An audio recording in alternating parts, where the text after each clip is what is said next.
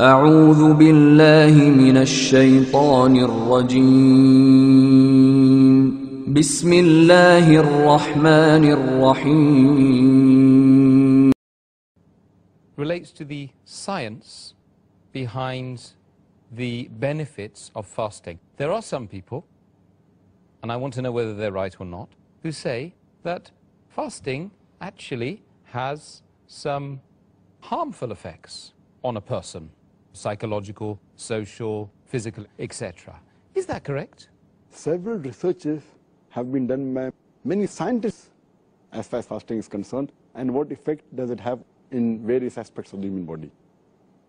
And scientists will tell us that when a person takes in food, it increases the metabolism of the body.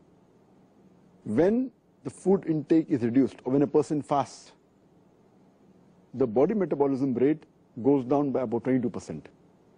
And if you fast continuously for several days or for a month, then this stabilizes at a lower rate. So the body metabolism rate is reduced by fasting.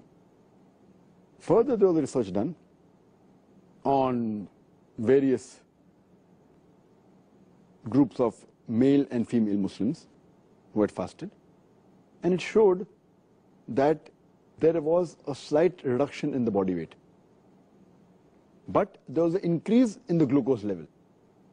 As far as all the other things are concerned, it remained constant, whether it was the testosterone or the cortisol, whether it was sodium, potassium, urea, whether it was cholesterol, whether it was HDL, high density lipoprotein, whether it was LDL, low density lipoprotein, whether it was TG, the triglyceride, all these, the body level, they remained the same. The fasting did not have any effect on them, except it increased the glucose level and there was a slight reduction in weight. When another research was conducted in Iran, where some men fasted for about 17 hours, for about 30 days in the month of Ramadan, it showed that it had no effect on the male reproductive hormone, on the testosterone. And it had no effect on the HPTA as well as on the thyroid hormones. There were several researches conducted. There was also there was a study made which was called as increase in oxidation in the month of Ramadan on healthy women, away from maintaining the weight maintenance. And it showed that during fasting, there was no change as far as the physiology of the body was concerned. The weight was same and all the functions were the same. Fasting increases the fat oxidation and decreases the carbohydrate oxidation. And we have to realize that we have to let the physicians of the Western world, they should know that they should note the levels of bilirubin and glucose while fasting. There were further studies conducted that fasting increases the mucosa developed B lymphocyte cell responsiveness, but did not show a change in the B lymphocyte responsiveness of the rheumatoid arthritis and the health volunteers. But in fasting, it increased the longevity of the life, increases the lifespan. There were many researches conducted in animals, it increases lifespan. Further research was conducted on the lactating women. When they fasted, the fasting did not increase or decrease. There was no change in the milk volume, as well as the content of the milk. The glucose level was the same, the fat concentration was the same, the lactose content was the same. There was no change per se as far as the lactating mothers were concerned. There were researches done regarding fasting's effect on menstruating women, as well as the reproductive cycle. And when the research was done, there was no change whatsoever. There wasn't any change in the menstrual cycle in fasting, or there was no negative effect, no positive effect. So it is wrong to say that fasting has an ill effect. There are many benefits which we discussed earlier.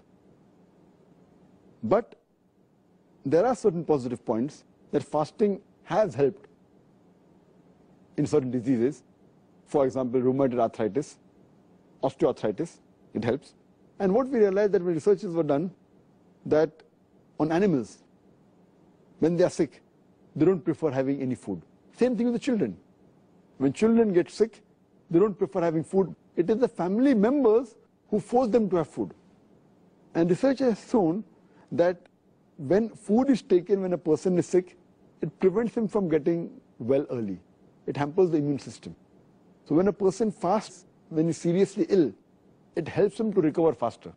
That's the reason now we find that there are many treatments which include fasting for various diseases which are followed by the Western world.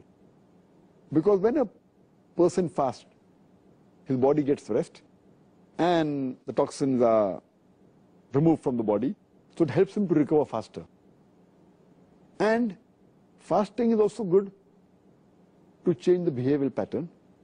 And if a person is addicted or a person is alcoholic, as I mentioned earlier, or is a chain smoker, if he fasts, it's a good point that he can stop it throughout his life. And people who are habituated to things like tea, coffee, junk food, when they fast and they stay away from it, when their taste buds they don't have for the full month, the taste buds don't crave for that, and when they have healthy food, they start liking it. So it's a good time to stay away from junk food. If you can do it for 1 month, you can do it throughout your life. Yes. And there are certain diseases. For example, insulin-dependent diabetes. A person who's suffering from insulin-dependent diabetes, he should not fast because he has ketosis. Normally, the ketones are used as a source of energy. But if a person has insulin-dependent diabetes, he's unable to use this. So therefore, a person who has insulin-dependent diabetes, he should not fast. But naturally, if he takes insulin and fasts and with the medical advice, it's fine. But the other type of diabetes, which is more common, non-insulin dependent diabetes, fasting is helpful for that.